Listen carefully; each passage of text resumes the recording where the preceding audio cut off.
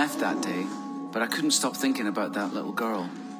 It took nearly 2 years, but eventually, we adopted Jamian. Welcome to MsMojo, and today we're counting down our picks for the top 10 moments that made us love Ewan McGregor. I'm totally cracked. I don't see any cracks. A few wrinkles, maybe. For this list, we'll be looking at the actor's best, most entertaining, and lovable moments that made him a star in our hearts and on the screen. What's your favorite thing about Ewan McGregor? Let us know in the comments below.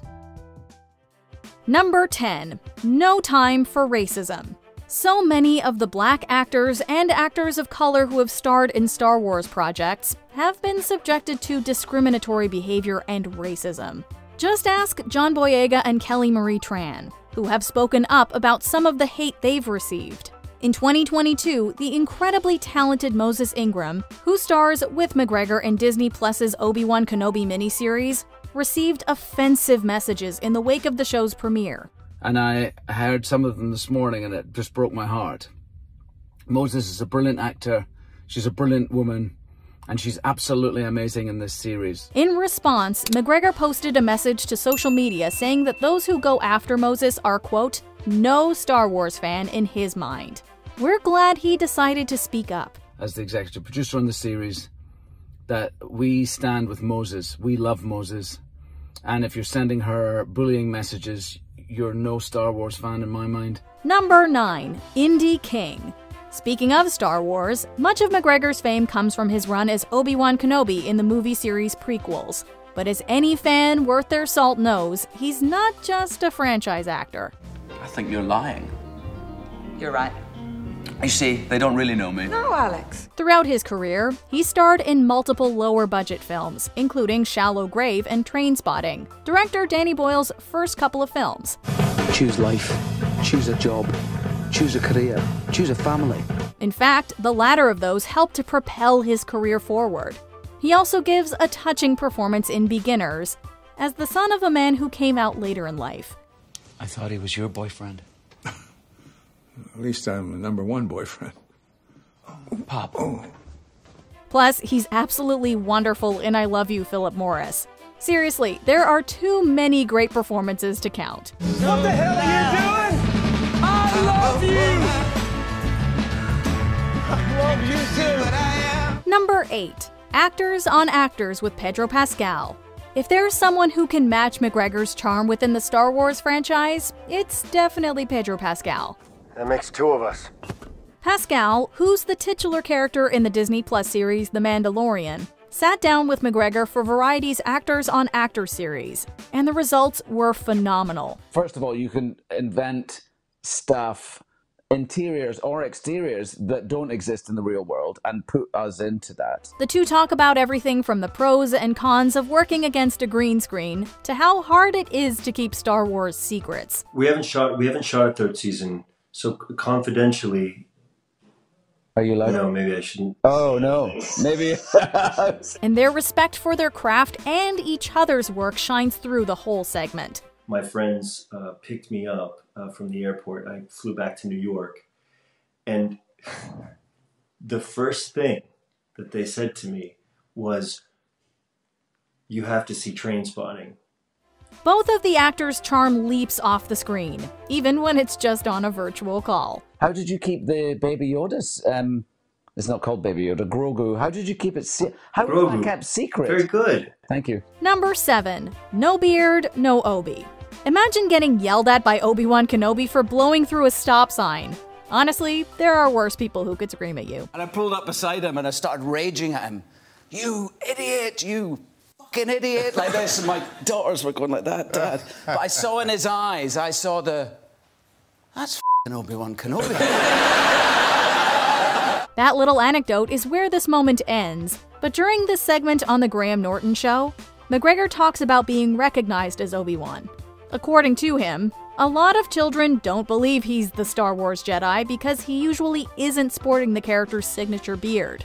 He takes it all in stride, joking about chasing down little kids to prove to them that he is indeed who he says he is. I have chased after kids who don't believe that I am Obi-Wan Kenobi. I'm like, I am Obi-Wan Kenobi. McGregor has had a lot of great moments on Graham Norton. including proving he's still pretty good with the lightsaber. But this is our favorite. Number 6. Grown-up Christopher Robin. He's giant, huge, he's a massive beast, and he smells a little funny. Don't look him in the eye. He has hair everywhere. McGregor has played iconic parts before. There's obviously Obi-Wan Kenobi, there's Halston, and so on. But this role is something else entirely. Pooh? Christopher Robin. No. No. You can't be here. In 2018, he starred as a grown-up version of Christopher Robin, Winnie the Pooh's human best friend. The film follows the character as an adult who's lost his sense of childlike wonderment, and it's up to Pooh and his friends to help him get it back. Give me that. That's mine. Give it back. Well, it was mine first, you know. That is true. For heaven's sake! You can't just take a teddy bear from a grown man. In an interview about the film, McGregor said the part sort of helped him remember his personal experiences growing up. Everyone needs to connect with their inner child every now and then, and the actor made it possible for all of us to do so. Thank you for waiting for me, Pooh. It's always a sunny day when Christopher Robin comes to play. Number 5. Puppy time. What time is it? It's puppy time. The BuzzFeed celeb puppy interview has given us a plethora of adorable clips to look back on fondly. They didn't send me a script and say, you know, would you play Obi-Wan Kenobi again? They, hello. After all, there's just nothing better than adults cooing at little dogs. And McGregor's turn with the pups is no exception. You're saying that you'd play Obi-Wan again, is it true? And I said yes. Let's see if there's a good story between us. The actor has had a few cute moments with dogs in the past, but this time he's absolutely bombarded with them. He immediately slips into a high-pitched voice, his words basically unintelligible while he cuddles with and coos at the adorable puppies. It's incredibly pure and endearing, and there's nothing else we would rather watch. Hello, little puppy dog. Oh my god. Number 4. Adopting his daughter. One thing you may not know about Ewan McGregor is that he's got a pretty successful travel show.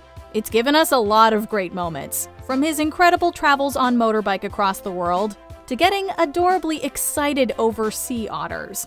They're beautiful. But there's one sincere instance that takes the cake. This little one here, who was found 2 weeks ago, will only talk with this girl here. In Long Way Up, the third installment of the series, McGregor talks about the decision to adopt his daughter Jamyan.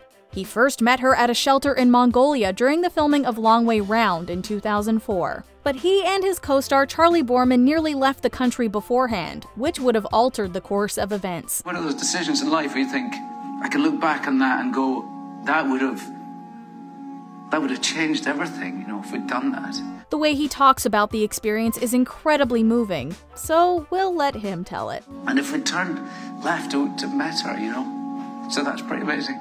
Number 3. The prequels. Let's face it, the Star Wars prequels can be somewhat polarizing. But we bet the vast majority of people can agree on the fact that Ewan McGregor does a phenomenal job. You're under arrest.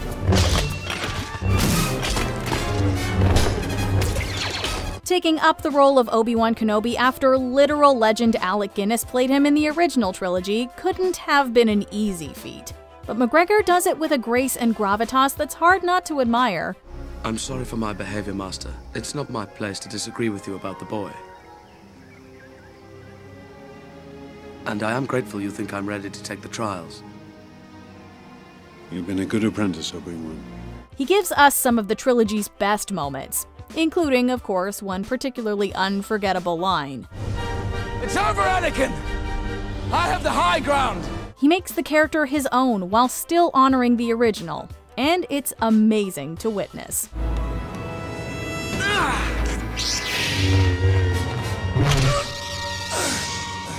Number 2. Anytime he sings. Now when we say any, we mean any.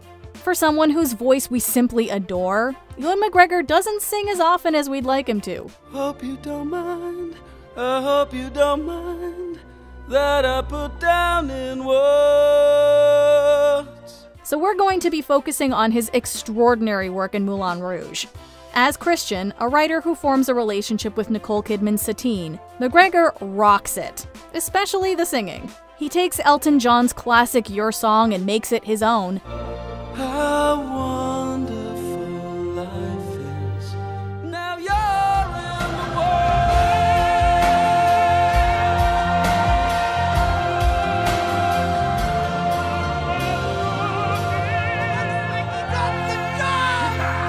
And he's the epitome of sexy angst in El Tango de Roxanne. His lips caress your skin. It's more than I can stand. Plus, no one else could have made us fall in love with them quite as fast as he does in Elephant Love Medley. We should be lovers.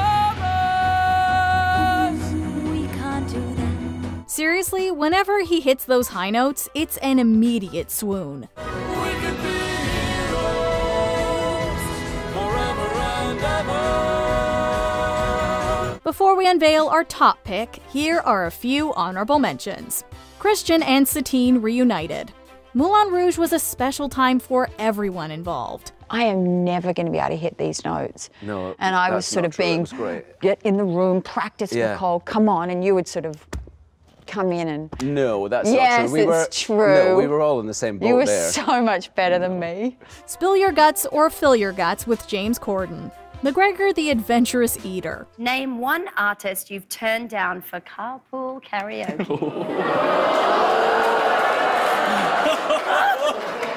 How long have you got?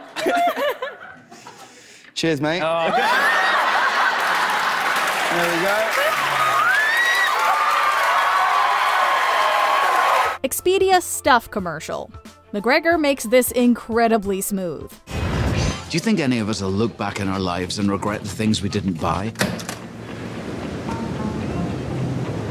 Or the places we didn't go. Before we continue, be sure to subscribe to our channel and ring the bell to get notified about our latest videos. You have the option to be notified for occasional videos or all of them. If you're on your phone, make sure you go into your settings and switch on notifications. Number 1. His friendship with Hayden Christensen. Red is the coolest color of lightsaber. 3, 2, 1. Well, there you are. Yeah.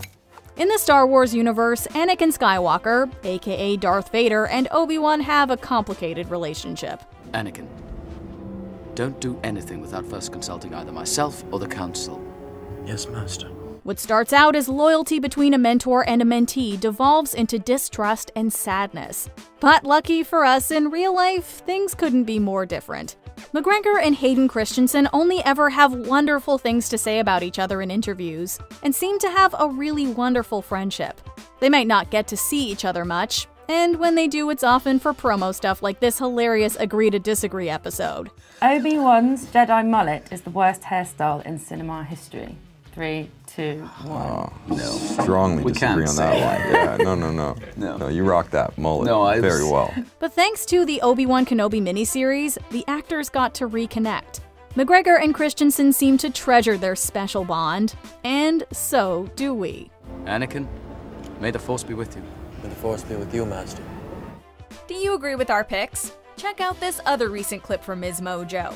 And be sure to subscribe and ring the bell to be notified about our latest videos.